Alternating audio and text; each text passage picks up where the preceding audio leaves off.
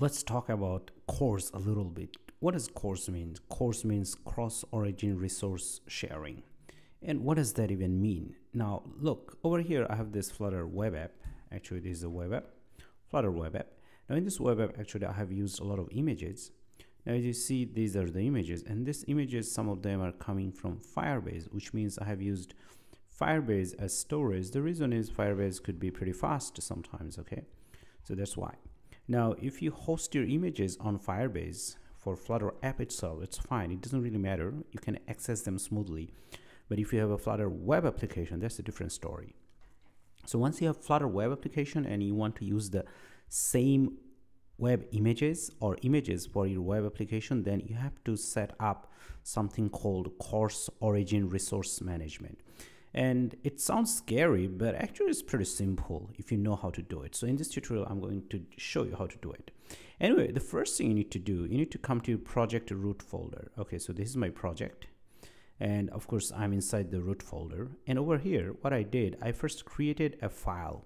The file name is cors.json. Make sure that you spell it correctly and you know that it has JSON.json. Okay, so make sure you go ahead and create in the root, okay, which means it stays outside of lib folder. And once you did that, all you need to do, you need to put this few lines of code, okay? The first one is telling you that who is going to access the images. Here, it means that anyone can access, but if you have a domain, for example, over here, if you have a domain, you can specify the domain over here, you get to go.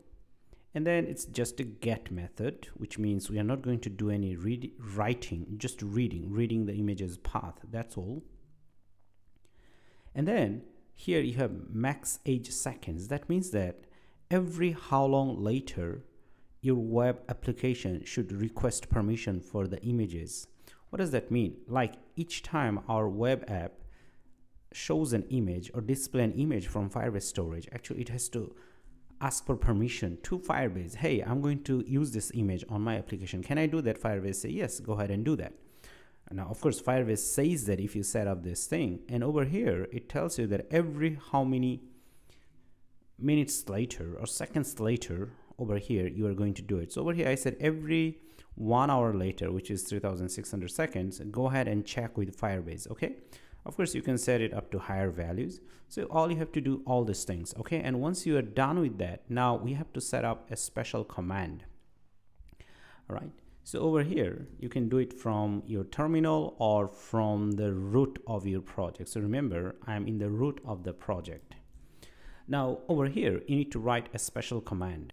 So here we see a command that's called gsutil CORS set cors.json. Now this is the file that's over here referring.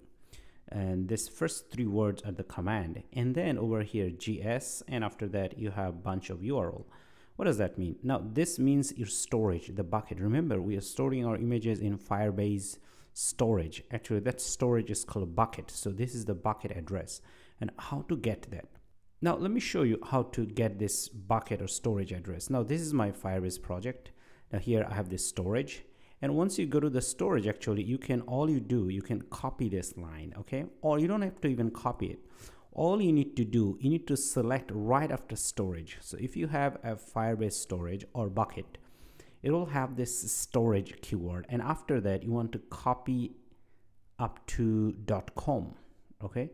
So that would be your Firebase storage or bucket name. You need to get that name and put it right after JS : and // and you are good to go. And you need to hit enter, then you'd be good. Now I have already done it, so I'm not going to do it again.